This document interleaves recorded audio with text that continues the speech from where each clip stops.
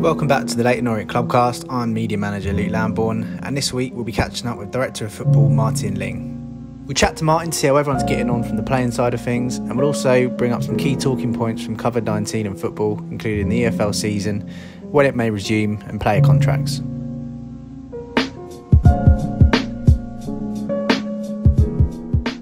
So hi Martin, thanks for joining us. First of all, how have you been keeping? Yeah, I've been keeping okay.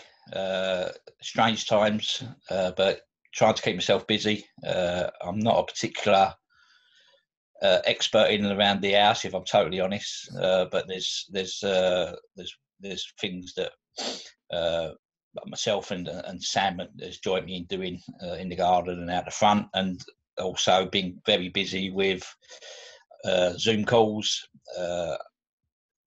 Conference calls and all sorts of calls from America. So it's been strange, but my day is sort of blocked off into very work parts of it, and then some stuff that I have to activate my mind by doing something in and around the house. Yeah, absolutely. I guess a lot of those calls you'd have been in dialogue at some stage or another with Ross and part of the playing staff. How are they all progressing, and kind of how are they dealing with everything in these times? Yeah, I mean, Ross and if I go for Ross and the staff first, it's very difficult for them. There's not again, it's not anything they can do. The players will keep themselves fit. And whether they're given an instruction now to do it, which they ain't at the moment, but just looking at Sam, he ain't going to sit around and do nothing, so he likes to go and do his exercise outside, and and Ross I think he's just trying to keep people in the focus of there is still a season that we understand it to be played, and when that does happen, are we ready for when that does happen? And I feel that we will be. And that will probably come on to that a bit later, but in terms of that kind of focus for the players and for the staff, it's quite unique in the sense that everything's been stopped and we'll be picking up from where we go before. I guess with a regular season or a regular season break, you kind of have that time in pre-season to kind of bring new people into the club and get everyone up to date with everything, or go on a pre-season training tour, so everyone feels a bit more ready for the task at hand. So in terms of what will happen coming back into this kind of second part of the season, if you like, how will that be arranged? Yeah, it's just looking at, we've come to the conclusion that we feel that everybody wants the season to finish, so that tells me that that's what will happen. Finishes in, sorry, is that as in finish by playing out the remaining games? Yeah, by playing a bit out of the remaining games for the season, yeah. So you've got to get into your mindset of there's going to be a period where we can go back to train. Once we go back to train, what's that period between first day we can go back training to the first game of the season, or first game of the second part of the season, and how that should look in terms of training programs, and we know we're going to get a pre-season or a mini pre-season, a end of the season, a gap rest period, another mini pre-season, and then season start. So that's the 5 components, which is an unusual 5 components by every stretch of the imagination. So it's just about being, I think the word that we all used was to be flexible. Whatever's put in front of us, we'll have to handle. I don't think there's ever going to be a perfect scenario where, if the players are going to be off for 6 weeks, come up 2 months by the time they start playing again, should they have more than 3 weeks to get ready? Yes. Are they going to get more than 3 weeks to get ready? Probably not. So everybody's in the same boat, and I think we just got to be adaptable. Got to realise that the players ain't machines. There may be a case of that you've got to use a bit more of a squad element to the end of the season, because the games are going to come at you thick and fast. But the main thing at the moment is just to make sure everyone knows that the season isn't finished, even though it's strange to say that after being sat at home for the period we have. Absolutely. And so you said obviously everyone there being in the same boat. Do you think that will be the case, or do you think some clubs might come back a little bit more perhaps prepared than others, or is there some kind of advantage that some clubs can find in this time, do you think? Yeah, I mean, I don't know if they're, there's some rumour, there's rumours wherever I turn really, but there's rumours coming out that we may be phased back into training, so you might come back in smaller groups. Now, how quick you can start to do that is people, you are going to be guided, and we all got to know what the main issue here is to keep people alive. It's obvious thing to say, keep people alive. My daughter works for the NHS, so keep the NHS being able to function because of all this, and whatever comes in terms of a football season and everything else has to come secondary, but because it's our job and our place of work, we want to make sure if we go into a football season, we go in there with putting our best foot forward.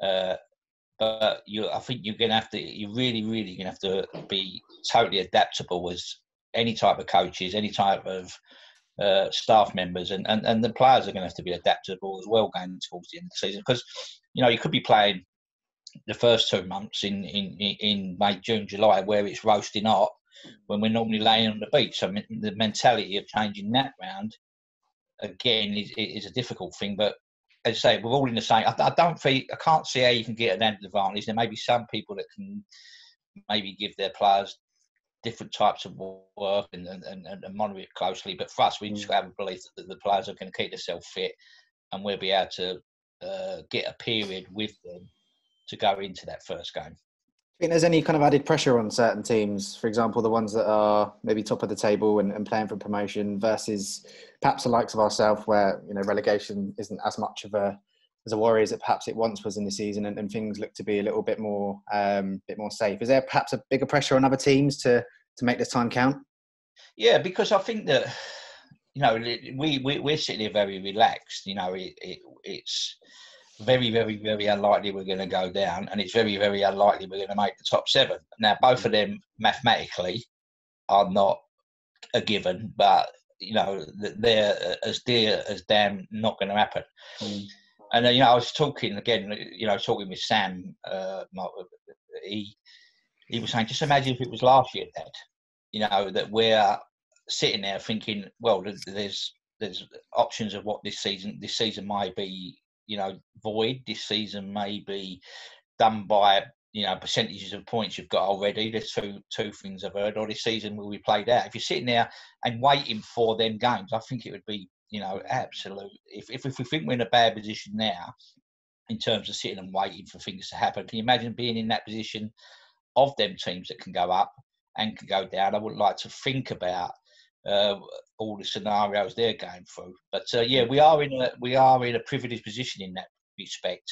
I mean, if they stop the season tomorrow and went and go straight into playing August of the next season being the next season and not finishing it, it wouldn't affect us. But I don't think that's fair. Even though it don't affect us, I don't think that's the fairest way to do it. I think the fairest way to do it, if it's humanly possible, is to play the games. I think the second fairest way to do it is points average. The points that you've got over the games that you've played. If there has to be a decision made, I would rather that be the second decision for people, because I can't see people that play 36 games, which is 3/4 of the season, and it not counting for anything. So the best way is for it to play, but we are in a privileged position, and we can even though that privileged position we've talked about, that we still want to finish this season well to take into next season, whenever that may be. Another topic that's been of some debate in the news is kind of player contracts and how that will kind of work for, obviously, like maybe in contract till June, for example, but we could see the season restarting in July, August, or whenever that's deemed safe to do so. So is that a kind of area you can give a bit of clarity on for people listening? Yes, I think that people, I'll give them the advice to put the 31st of July as the cut-off date, because if you've got a contract and you're a Football League player, you would be paid July's money if you never found another club. So the actual outlay, financial outlay to a club, it is there till the 31st of July. If you've got players that are out of contract in June, I would guess that that the powers to be would like to get it finished by the end of July, if humanly possible, because of that reason. Because once you go outside that period, it becomes very difficult, because all of a sudden someone that's contract runs out, and let's say the 30th of June, but they get the severance payment up to the 31st of July, so it allows you to pay them till then. Once you go into August, it's now going into unknown territory for everybody. And we're lucky in this respect, is that I think we've only got 8 players that are out of contract. 8 of our players that are out of contract for next season.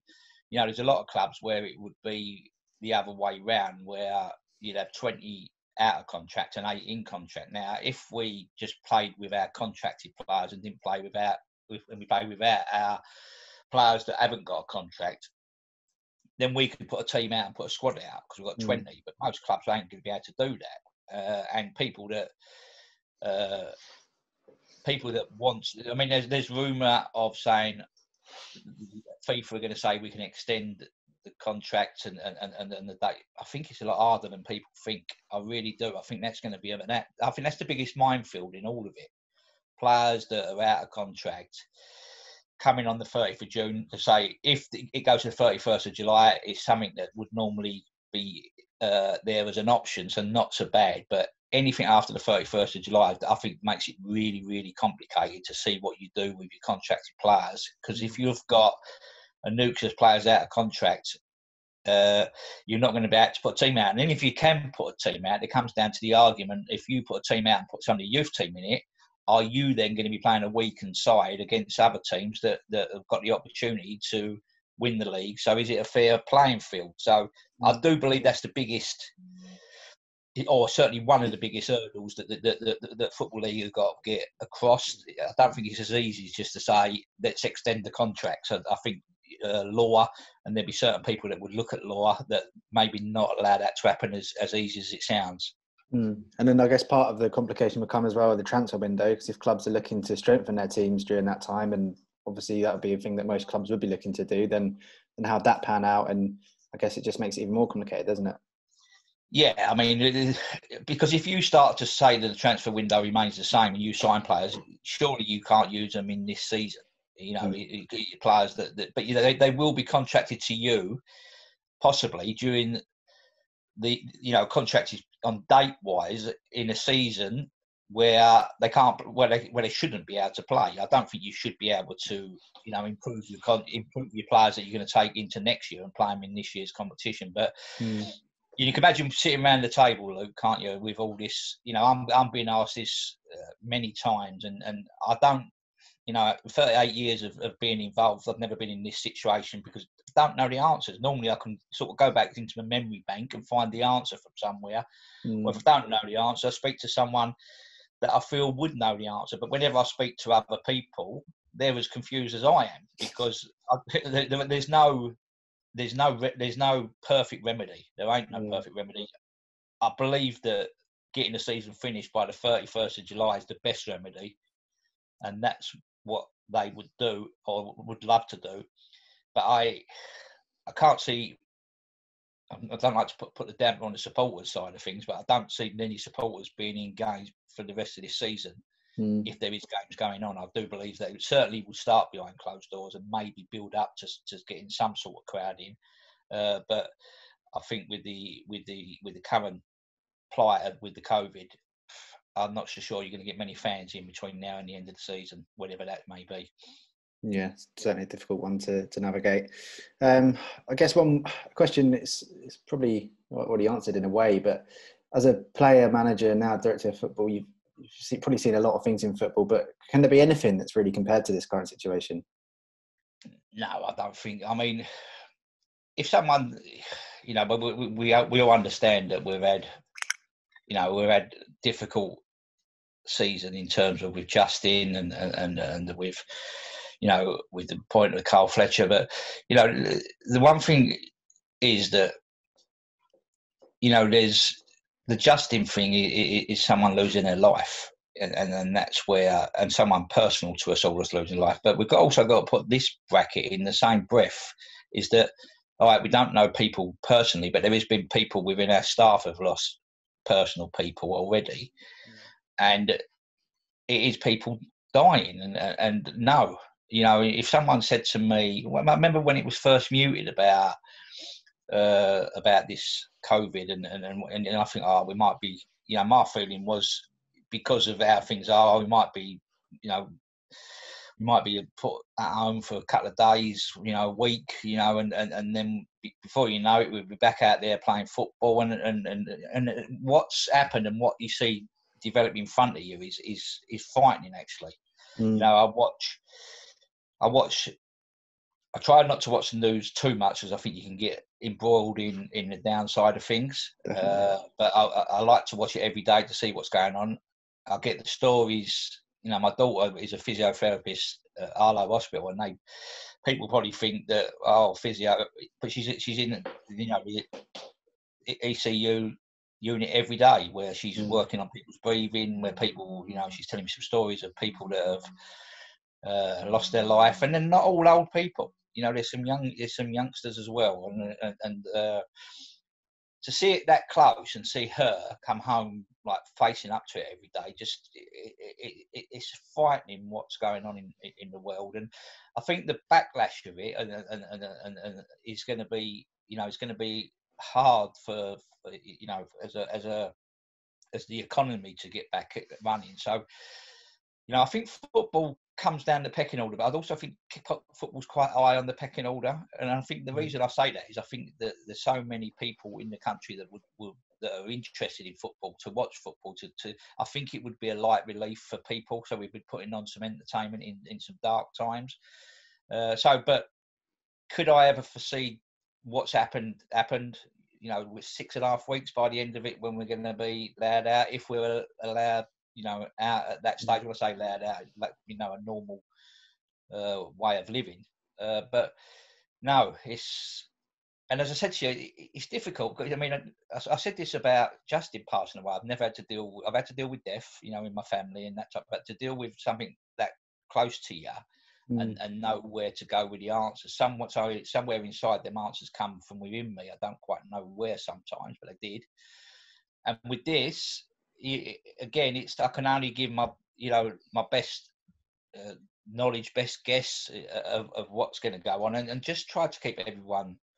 I try to do two things. One is to try and keep people focused, but also try to give someone a bit of a smile and a laughter as well, because if you want to get down, and I've been there, with my illness, I won't allow that to happen.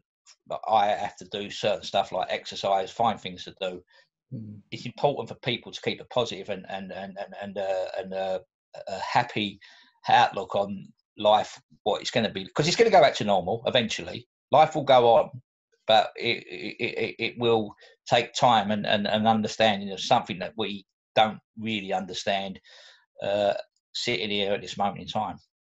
Yeah, and just, I guess, to develop on that one a bit, obviously you have been a massive advocate for mental health in your career. And obviously at a time right now when people find themselves indoors a lot and, isolated, is there any advice you can give to those people who are struggling and maybe finding, a really difficult time at the moment? It's weird, isn't it? There's two things that I believe are paramount to my well-being. One is exercise, which it is not what it used to be like as a professional sportsman, but to go out for hour and a half walk, a quick walk and get you. I think you've got to get out the house, because we're allowed to at the moment. My sister lives in Tenerife and they're not allowed to. And she's just saying, the fact that just to get out there. And the other thing is these type of meetings that me and you are sitting having here. We do it as a group of staff, and we do it Zoom, or we do it face, so you can see someone, you can see whether they're good, and your recognition and knowing people. So talk to people, and if you can talk via FaceTime, Zoom, or any of them other units you can use, then do it. So for me, it's people being open, speaking, and exercise is something for me that I have to do on a daily basis. And one for us to kind of maybe finish up on is, you'd have mentioned earlier about how, now we're indoors all the time, we're reflecting a bit and maybe looking at the things we've kind of taken for granted a bit in our day-to-day life. So in terms of Leyton Orient and football, what are those things that you've probably taken for granted and are really looking forward to experiencing again?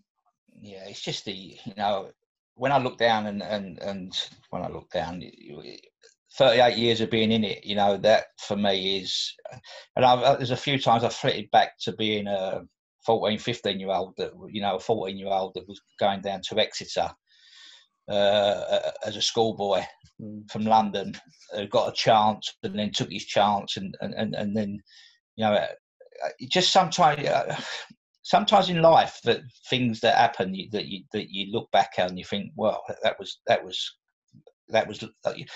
was lucky or coincidence, or them type of things where you think and you're still doing what you love to this day, and it's just about, I didn't realise how much sport I watched on telly until there's no sport on telly to watch. You know what I mean? Because then I'm finding stuff that I'm not really, but I've found a few little bits that I've enjoyed watching, and I didn't realise how much. I always thought that sport was a massive part of my life because I've worked in it all the time, but it is so much bigger than I thought it was. It's only when it's gone that you realise that how big it actually is and how important it is to us.